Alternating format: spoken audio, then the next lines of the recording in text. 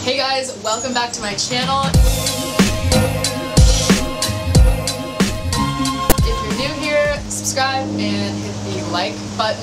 I'm here with my friend Christian, and today we're going to be reviewing things that we love about photographers and things that we don't love about photographers. So let's get into it! Side note, I'm not a model, I'm just like a photographer, ex-photographer, whatever. So he's gonna have that perspective, and I'm gonna have the model perspective. So we're gonna be talking to both of you. So we're gonna start with the things that we do like about photographers, just to keep it on a positive note first. I made a list of everything I like about photographers and don't like necessarily when they do. Okay, I like when people pose me or help me pose, because as a model it is your job to know how to pose your body and put yourself in interesting positions, but also I feel like it is a two-way street. I only know how my body looks good generally, but it's up to the photographer to tell me how it looks from their point of view and their angle. It's not necessarily their job, but it does help me to have some feedback so I don't feel like I'm just posing to a straight wall, and it makes it more fun, interactive, and it usually gets me to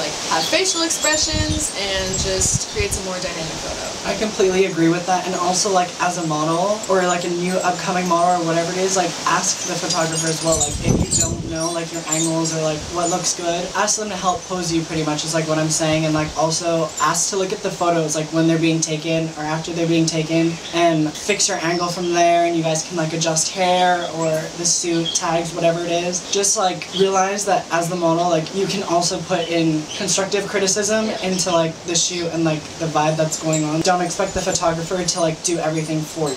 True.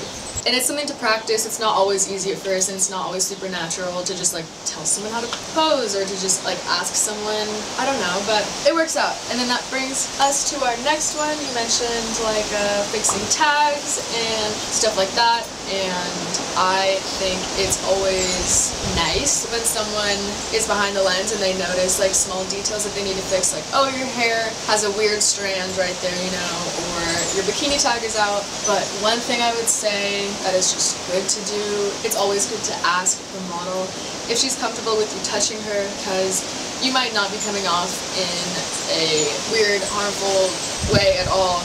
You're definitely just going to want to help her, but then you don't know what she has experienced or how she feels about her personal space, and so just that question and giving her the option to invite you in to fix her. Triggers. Be aware of other people's triggers is basically the moral of that. Basically. Most photographers don't understand as well, when you're shooting different models, it's not always the same model with the same I don't care attitude or the same please ask me type of vibe. You have to curate what you're doing for that certain model, especially if it's a new model. You have to work your way to get comfortable with them. But then once you open the door, I'm always yes, fix me, help me, and then you're make the unknown known. Yeah. Another thing that I like when photographers take videos, because I feel photos are just so simple to click away, but a video really makes it a moment and makes it iconic, and it helps just promote the photos in other ways.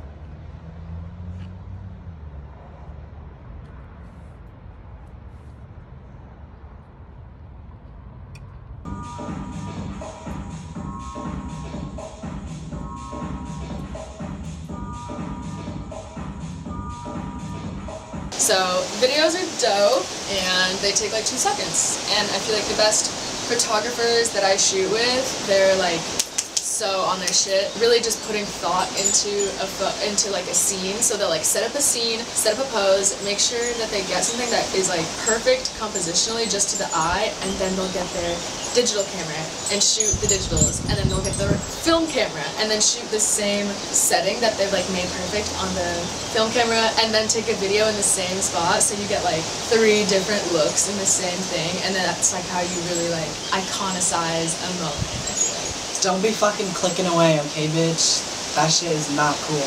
It's easy to just be fast, but then really putting time and intention into stuff is where I have seen the best photos come out. I second that. I love when someone retouches my photos. It's kind of a personal thing. I think it's best to talk about in person, what you're gonna do, who's comfortable with retouching it, if the photographer's okay with the model like fixing stuff that they personally don't want or want in a photo.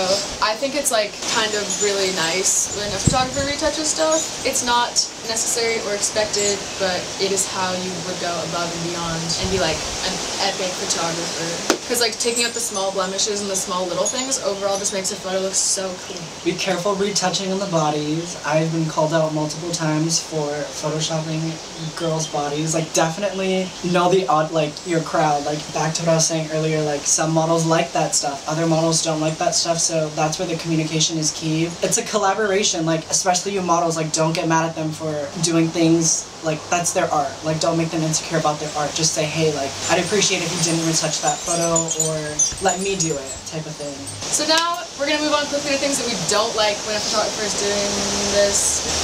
It's a little noisy. There's like literally a monsoon and a airplane driving by right now.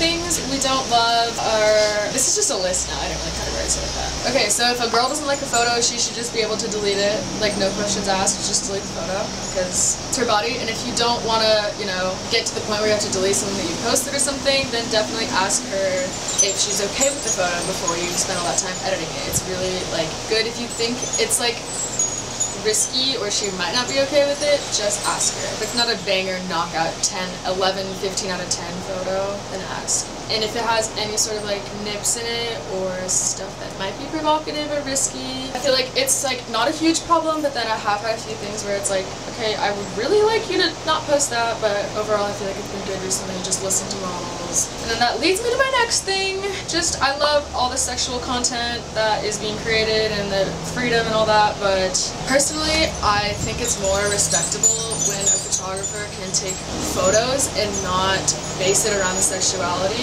to find beauty. When they find the beauty and then it's like sexuality is like sprinkled in there and it's not the main element. And maybe that's just a stylistic choice that I prefer. But like an example of that is like when I get a bunch of good photos back from shooting with someone and then they post something that is just like really like risque that I probably wouldn't even post when there's a lot of other beautiful ones. For the shock value of posting a risque photo of myself, I just... Because she would make money off of it on OnlyFans. Exactly. I just think it's kind of lazy, just creatively. I think you can do better and show someone's beauty without having to objectify them and sexualize them. And it does make the model feel better when you can, when a photographer can find their beauty that's not just their body. Capturing the vibe and the essence of somebody is totally different than capturing somebody's like sexiness. And they like, could be naked, appeal. and then they could feel it that you really captured their beauty, and it doesn't really... Tasteful nudes. It's kind of vague, this one. It's nice when someone can just see your beauty. Also, like having this conversation before the shoot as well, like there are some people that do want like those types of photos of themselves where it's like, I feel ugly, like help me like feel hot. But then again, that just comes into like the communication before the shoot, during the shoot, and after the shoot that needs to be handled properly. And sometimes I have shoots where I'm like objectifying you, like straight up sexualizing you. I want to look like a hot snack right now. A whole ass meal, bitch. I'm more referencing when people will just like use the like sauciest stuff just because it's so saucy and it's like you don't even look the best in it. I'm just like... Make sure everything's on point, face and sex appeal. Don't just like rely on like somebody's body to be like... Thank you for finishing my sentence. We're pretty much coming to an end. Don't get mad if they don't like your edits, I guess. Some people have different eyes. Some photographers like go all out with colors and like over vibrate it, vibrance it. They vibrate that shit. Like over vibrance it or like super saturate it, and some people just like the simple, raw, untouched, unfiltered, or like that no edit, and I think you should be sending them your edits and the original photos, if that makes sense. Just so that they have an option. And also, as a model, you're gonna get an edit that you don't love every now and then, and they're gonna wanna post it, and unless it really makes you uncomfortable in a way, you kind of have to be okay with them posting it because they took time out of their day to come and meet up with you and sacrifice their shit, editing and whatever, so they, in a certain aspect, deserve to post what they enjoyed because it was a collab, unless you've spoken prior and you're like paying them. We could do a video about just like basic modeling and how to do brand and photo and what our routines are. And how to pose, like you guys can come along with us for a shoot even, like, and see like how we create and stuff like that. We've only been doing it for like 4 years. This is super just like brief. Don't talk about like love life or like sexy stuff. Keep it professional on a shoot because it can be a chill vibe, but then like I've had guys just talk about their love lives and I'm like, okay, can we get back to me? And the photos? Please? Fuck your love life. Like, go see a therapist. Yeah, I'm here to get to know your work. And we could be friends if we vibe, but that's gonna come out naturally from like working together. And also, like, as a photographer, like, don't go shoot if you have other things in the back of your mind. Like, don't bring those vibes into the shoot because then you're technically wasting your time creatively and the model's time. Like, don't do that. Like, just fucking give yourself some time and then go take photos when your headspace is right. Yeah. And even as a model, don't like push yourself to just like take photos for no reason, even though I like do that a lot, but like we were saying earlier, intention into stuff makes the rest. Do things with a purpose. If you're shooting OnlyFans content and you're a model, bring your own fucking memory card, yeah? And put it in their camera and take the memory card. They can look at you all sexy and stuff, but like, get the fucking memory card back. Yeah, I had someone offer that recently, Future Jerry, shout out to you. It was the first time I had someone offer it to me and I was like, holy fuck, why doesn't everybody do that? Bring your own memory card, OnlyFans girls. Get that bread. Trust the photographer. I'd say do like a test shoot first. Yeah. And then if they do offer shooting that type of content. And also you don't have to shoot with photographers, you can just shoot with your friends. I feel like I get a lot of like my amazing content from my homies because they see you in your best light. Mm-hmm. Also you can bring anyone with you to a shoot and yes, you don't have to go alone. Do not say no to models bringing anybody to a shoot. Their boyfriends, friends, whatever it is. It's gonna be more fun. Yeah. It's all about comfortability. It's a free assistant if you fucking really think about it. You could be like, okay, make sure their fucking tags are tagged. I'm fucking lazy like that. So you can be like, make sure their tags tagged, make sure their hair's not in their face and the fucking strand's not going all over the place. That's pretty much it. I don't know. I love when people gas me up and tell me I look good when I'm shooting. Careful what you say though. Think about it first. Don't think too hard though. Just be like, oh girl! I like, you know, hype them up. Hype them up like a best friend. I don't know about you fucking straight male photographers though, but all my sisters know what I'm talking about. If you a twink, we can't help you, but otherwise, take our advice. Just kidding. Okay, well, we are gonna go shoot now and use all these tips that we just talked about. This is fucking nerve-wracking, like being in front of the it's probably the coffee though. Well, we're gonna go. Thank you so much for watching. Don't forget to like, comment, share, and subscribe. Follow Miss Jelly Lauren and it's Kelly Lauren. Kelly Lauren. Wait, what? Why did you say Jelly Lauren? It's just like, let's just follow both of them, bitch. Okay. Bye.